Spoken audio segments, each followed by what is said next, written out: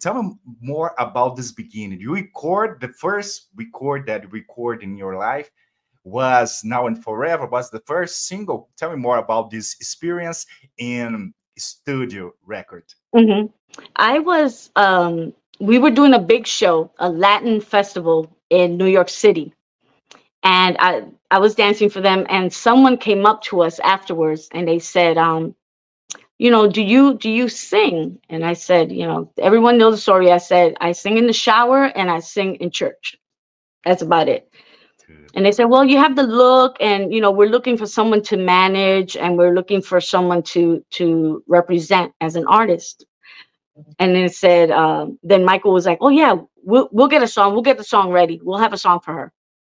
And he did Now and Forever, but it wasn't called Now and Forever.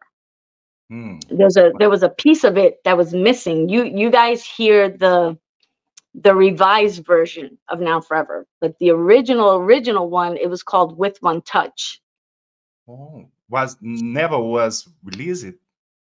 No, I performed it like at little shows here at family, Sweet 16s and things like that. But when we gave it to Nelson Cruz, when they signed me up for Micmac and Nelson Cruz took it, he took out the chorus, which was With One Touch, and he kept Now and Forever. So Now and Forever became the chorus, and it worked beautifully.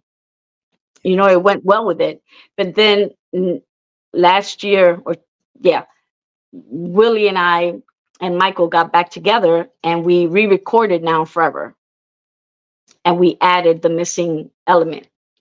So when it gets re-released, in streams, it's not yet. It's going to be on Artistic Records. You know, he was the beginning of Now and Forever, Willie Valentine and Michael Berteau, and I thought it was just fitting that when we recorded the song all over again, that he should take it and release it as one of his songs.